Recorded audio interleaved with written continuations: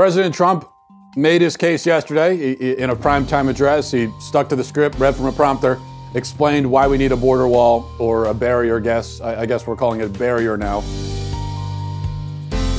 And when you see things like last night, it makes you think what could have been, maybe what could be, with his presidency. If he got off of Twitter and he stopped with the pep rally stuff where he's going off script and talking about whatever CNN personality he dislikes, instead just sticking to what actually matters and making the case. Now, I know you could say, well, he doesn't write the speeches. So what I'm really saying is my favorite Trump is when he's saying things that aren't his own words. And in a way, I am saying that, but of course, no president writes their own speeches. There's more to it than that.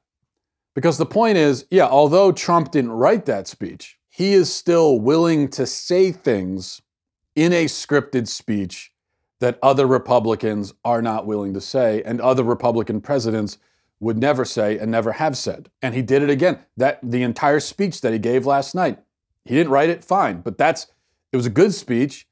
And that was a speech that other Republican presidents wouldn't be willing to give. And so there's a lot of value in that. Yeah, other presidents also wouldn't spend all day on Twitter getting into Twitter feuds with, Kathy Griffin or whoever. But that's the stuff that other presidents wouldn't do for good reason. But here now we have we have good things, substantive things that Trump is willing to do. And so that's why I like it. Good example. I thought his best line in the speech is the one that a lot of people are pointing out. It's a good line. He says, "Some have suggested a barrier is immoral. Then why do wealthy politicians build walls, fences, and gates around their homes?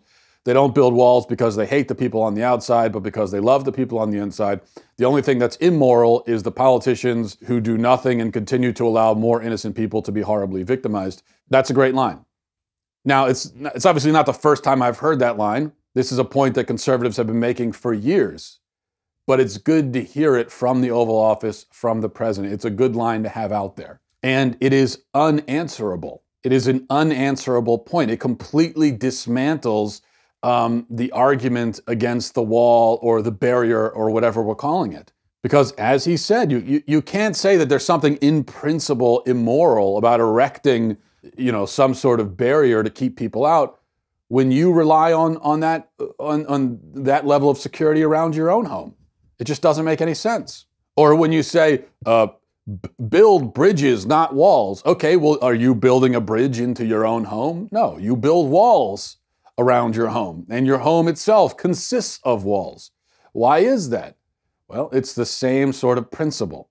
The only thing that Trump didn't do in that speech that I wish he would have done, and I think would have been really effective, is if he had spent some time specifically quoting Nancy Pelosi, Chuck Schumer, Obama, other high-profile Democrats on this issue of the wall and border security. Because all of them in the past have come out in favor of some kind of barrier on the southern border. They have all said that Hillary Clinton is another one. They've all said things in the past about how obviously we need to protect the border. And now they've changed their mind because Trump is the one who wants it.